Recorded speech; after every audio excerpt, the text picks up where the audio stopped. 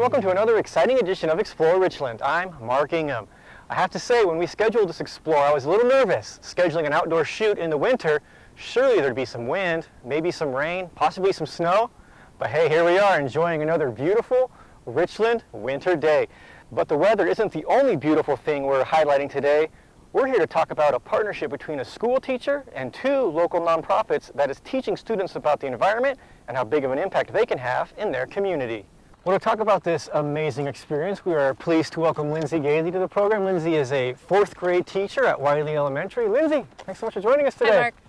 Now, the weather has shifted since we were out here earlier. It's a little bit colder than it was earlier, but we had a lot going on today. We had students in the shrub step. We had students with you down on the shores of the Columbia River.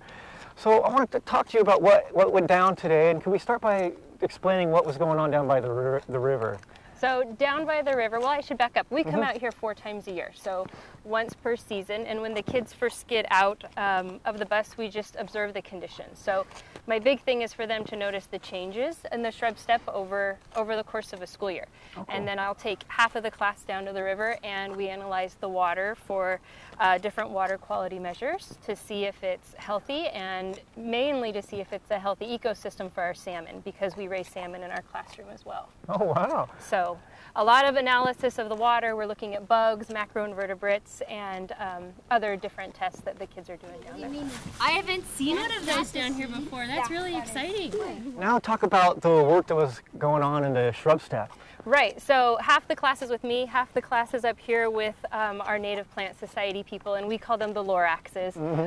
So they're up here saving our shrub, and they're also educating my students beyond measure, which you got to see today.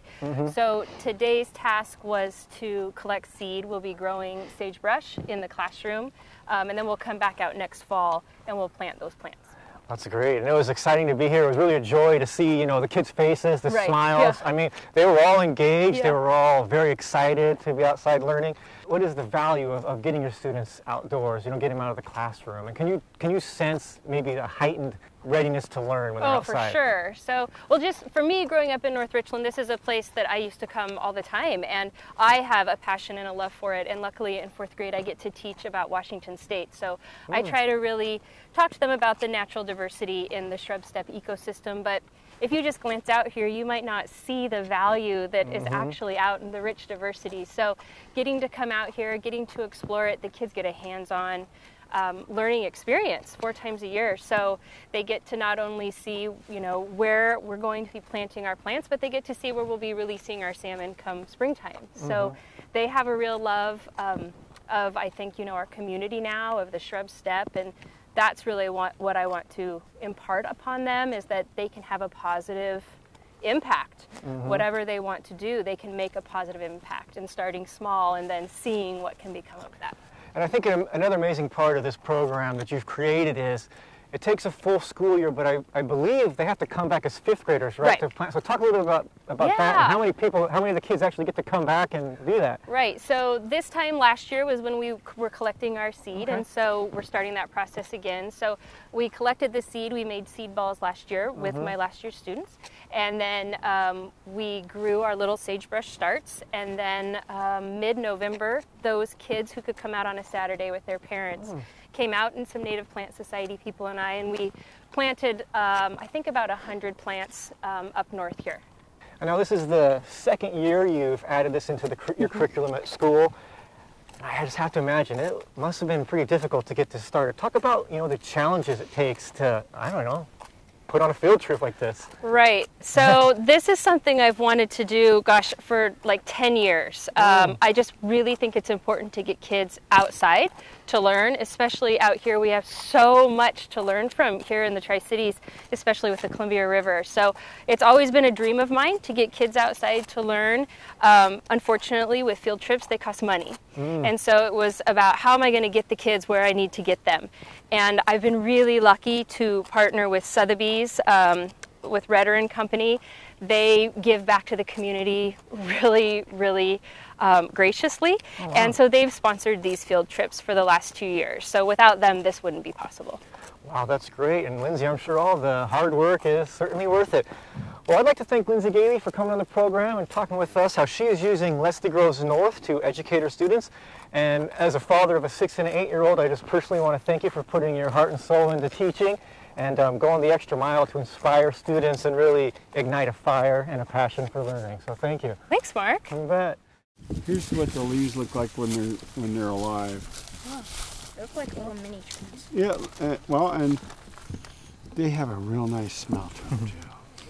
And now it takes a lot of help to put on a program like this, and two groups that have passionately answered the call are the Columbia Basin Native Plant Society and the Lower Columbia Basin Audubon Society. Now joining me today is one of the all-star volunteers of both groups, Debbie Berkowitz. Debbie, thanks so much for joining me today. Thank you, Mark.